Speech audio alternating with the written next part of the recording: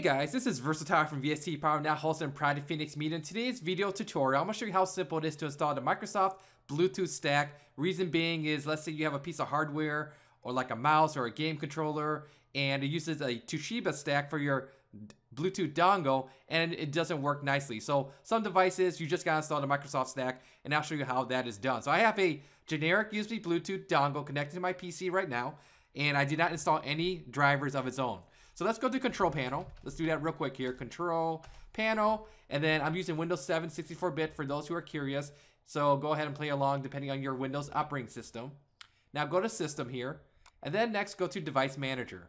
Once you're in Device Manager, I'm gonna go ahead and just reconnect my Bluetooth dongle. So now it's gonna show up on my computer list here momentarily.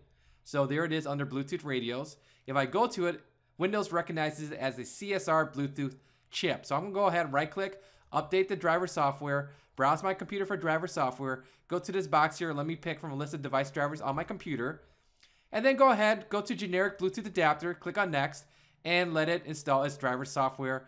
Once that is done, you'll get like a Bluetooth icon in the bottom right hand corner of your desktop screen, and you're good to go to have a lot of good times. And the main reason why I want to do it personally is because this Bluetooth dongle that I have originally used the Toshiba stack, and it does not play nicely with my PlayStation DS4 game controller. The minute I change it to the Microsoft stack, then I can use all these different software programs to connect it to my PC, and now that's a lot of good times. So for you, your good times might be slightly different. We'll see. So here we go. We're done. Click on close. Close everything here. Good to go. Bottom right hand corner, here's my Bluetooth icon.